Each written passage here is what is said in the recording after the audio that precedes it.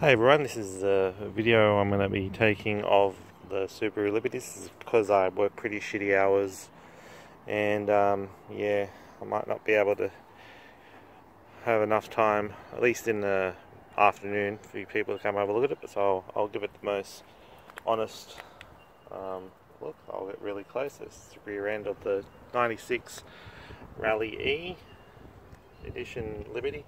It's been a good car. I've owned it for about 12 months. Yeah, pretty much how I bought it actually. So this is the boot. Sorry, I still got all my essentials here, but as you can see, it's a nice big boot. Just fold the seats down. I'm 6'4". I can sleep in this easily. So decent big boot space. All standard exhaust, so should be fine with that. Here we go, the side here.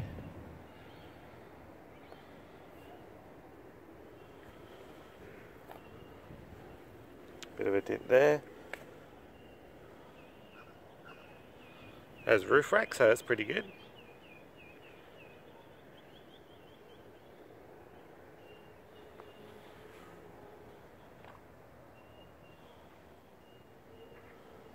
Now this is the reason why it's a $1,200 car.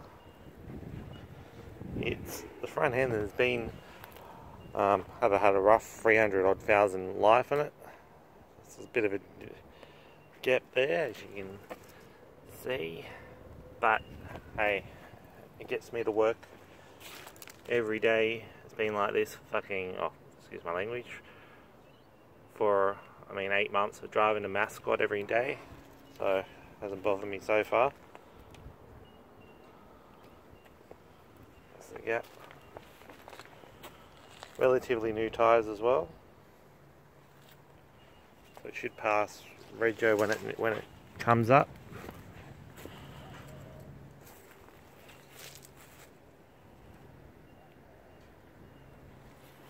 I'll have a look at the passenger seats now. Oh, the rear seats.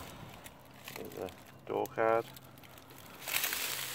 Here's the rear seats. Yeah, pretty good condition. It doesn't have any sound system at all in it, so you'll have to install one of those. It has a CD deck in there, but I don't think it works. I never used it since owning this car, so yeah, you might need to let me get that replaced. Alright, go to the inside of the driver's seat. So here's all the controls, they all work.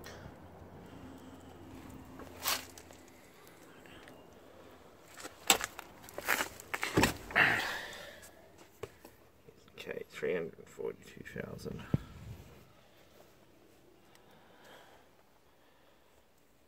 Aircon works perfect. Yeah, see the feature there.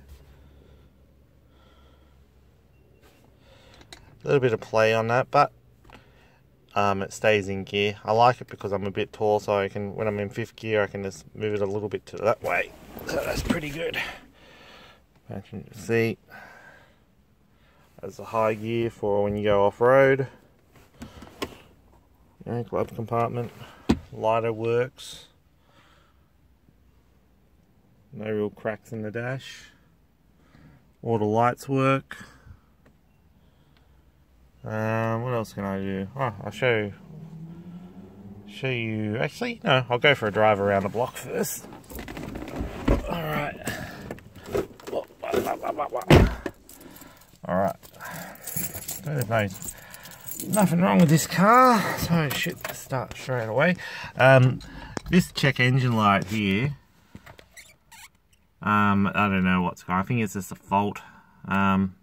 I've had a lot of stuff put into this car. There's like new water pump, new radiator, all the like a major service done to it about 4 months ago. I haven't actually got the paper, but if you go to Ichiban, which is pretty much one of the best Subaru guys around here, they will vouch for this car. Like at least the engine anyway. So, straight away.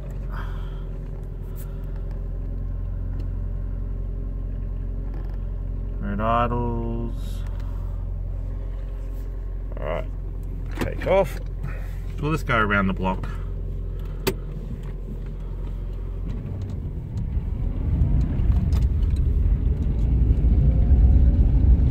Drives really nice, this car.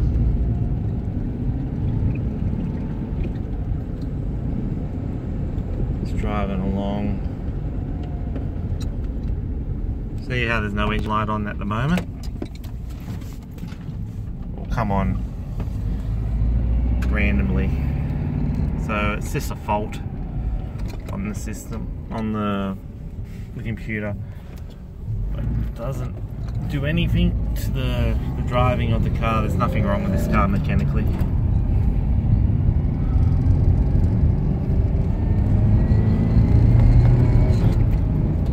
Drives fine. Cruise control doesn't work, but fuck, they don't really work in any of these old cars.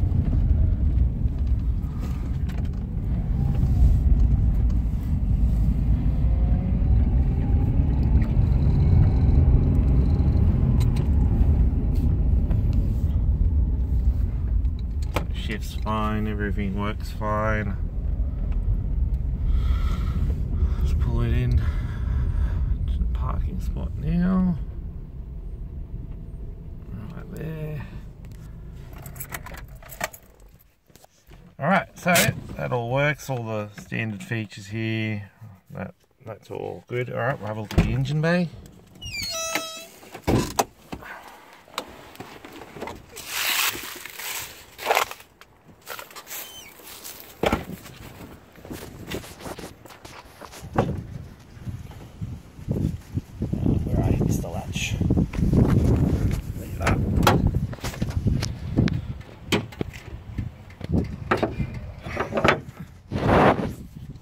Alright, so yeah, standard of the tyre.